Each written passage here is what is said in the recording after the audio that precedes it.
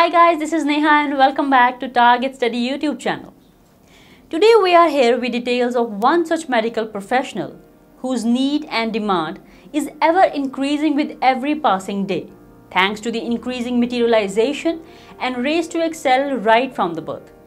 It is quite right that we have made new development in virtually every field, be it agriculture, technology, industry, or personal lifestyle, but this development has also brought a lot of stress, anxiety, depression, anger, low self-esteem, and mental illness along with it.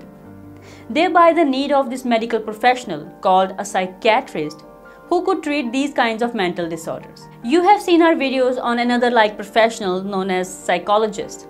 Today in this video, I will let you know about various aspects of this particular professional, like who a psychiatrist is, what are the eligibility conditions to become a psychiatrist, how to become a psychiatrist, what are the career prospects and job profile of a psychiatrist, and how much a psychiatrist can expect to earn, and much more.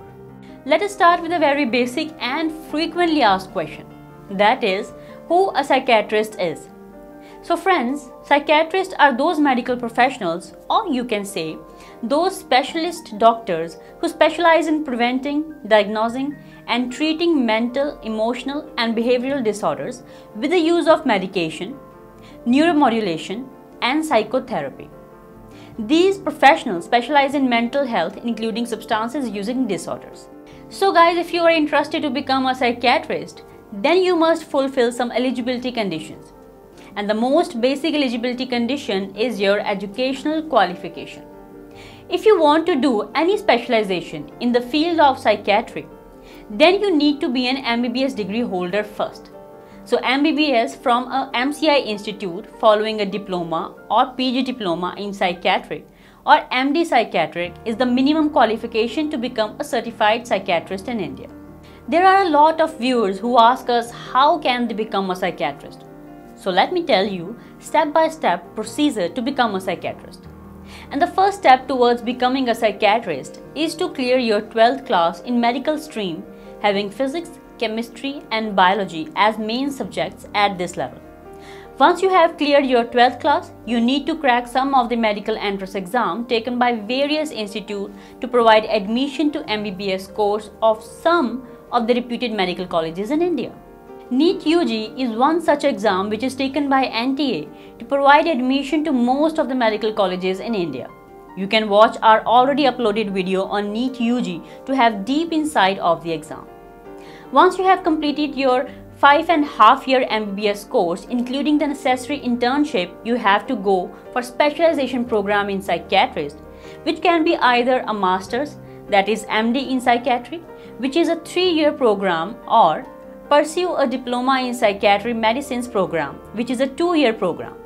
Again, for taking admission in master's degree program, you need to crack PG medical entrance exam like NEET PG, which is accepted by most of the PG medical colleges, or INI entrance exam taken by the Institute of National Importance like AIIMS, and PG to provide admission to their PG psychiatric programs. Once you have attained the necessary specialization, you need to get a license from the state's medical board to practice the profession.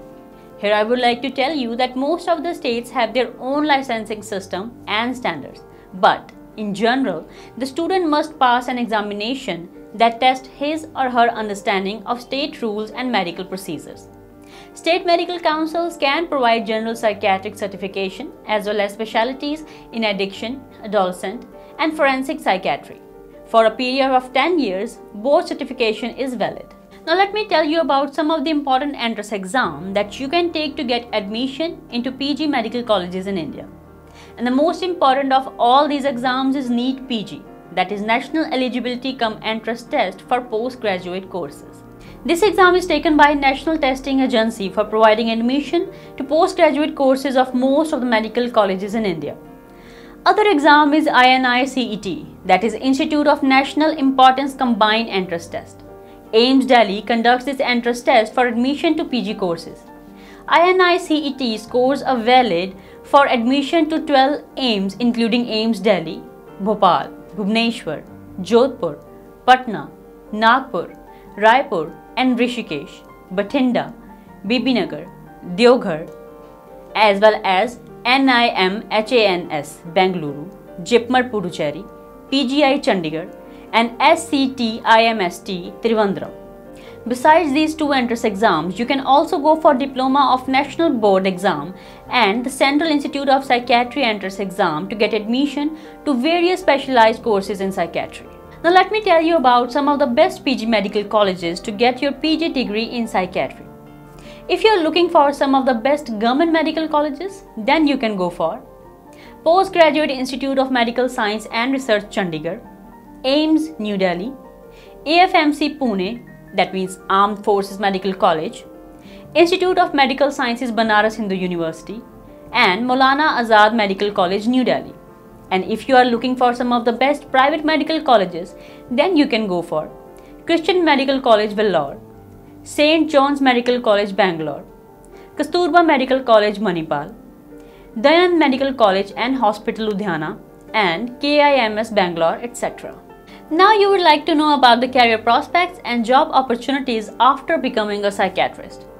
Those who have a psychiatric degree can expect good employment opportunities thanks to increasing mental tension and stress in the society.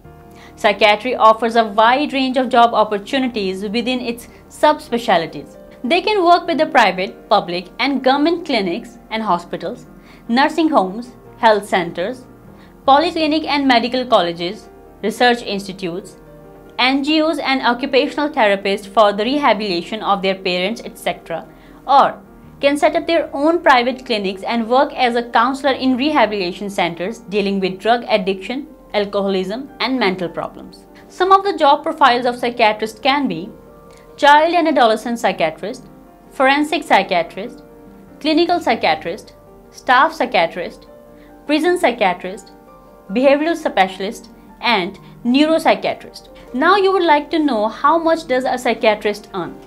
As a psychiatrist, the starting salary can range between Rs 40,000 to Rs 50,000 per month. After gaining experience and dedicated work, a psychiatrist can earn a salary package between Rs 1 lakh to 1.5 lakh per month.